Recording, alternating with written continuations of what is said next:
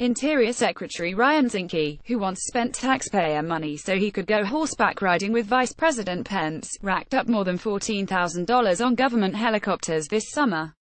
Zinke flew on a U.S. Park Police helicopter to and from Yorktown, VA, so he could make a horseback ride in Washington with Pence, according to travel logs obtained by Politico. The trip cost $6,250, according to the logs.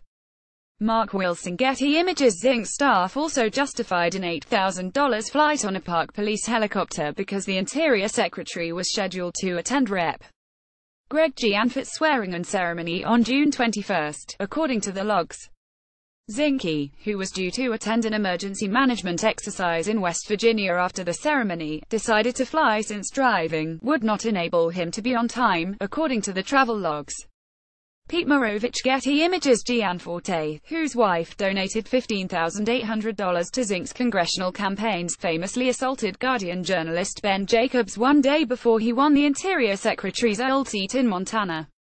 Zinke's spokeswoman, Heather Swift, defended the trip, saying, "The swearing-in of the congressman is absolutely an official event, as is emergency management training." Zinke, who is one of several Trump administration members being investigated for travel, kept incomplete records of his trips as Interior Secretary, according to a memo from Deputy Inspector General Mary Kendall.